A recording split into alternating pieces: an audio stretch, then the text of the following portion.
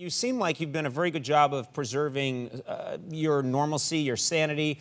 You're a big star. You must get recognized all the times. How are you when you're just walking through New York City or anywhere and people stop you and want to talk to you? Are you uncomfortable in those situations? Yes, I used to be really uncomfortable, and I would kind of get irritable because I felt so strange. You know, I felt, I guess, like I was being mocked. I don't know why. That was just my go-to feeling, I guess, at all times. And then my Were people shoving you and going, ha, ha? No, they were saying, hi, it's really nice to meet you, and I was hearing, ha, ha. Yeah. And, so I know that really well. Yes, exactly. That's all I do is respond that way to people. Yeah, exactly. I can't help it. This is how I look. Yes, exactly.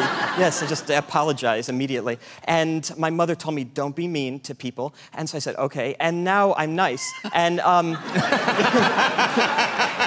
I like that she waited that long to give you that lesson. Yeah. Like up until then, it'd be like, do whatever you... Oh, wait, maybe you should be... Yeah. You're 22 now. It's time to not be mean to people. Yes, exactly. Yeah, we didn't know you were going to be famous, so we always said, just be however you want. Yeah.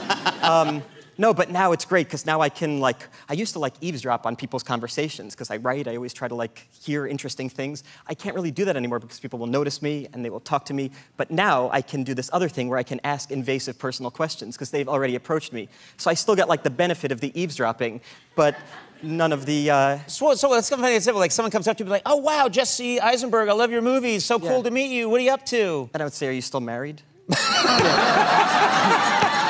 Yeah. Well, it's funny. I was married, but it fell apart. It didn't work out. Why? What happened? Well, I'm impotent, and you know. You see, then you find out all this great stuff. Then I know that. Yeah. Yes. What's the story behind that horrible scar? Yes, exactly. You could ask that, because the thing is, they've already come up to me, so right. The burden is on them to be... You got to get yours. That's right. Yeah, That's right. Sure. I'll sign this autograph, but show me your prenup.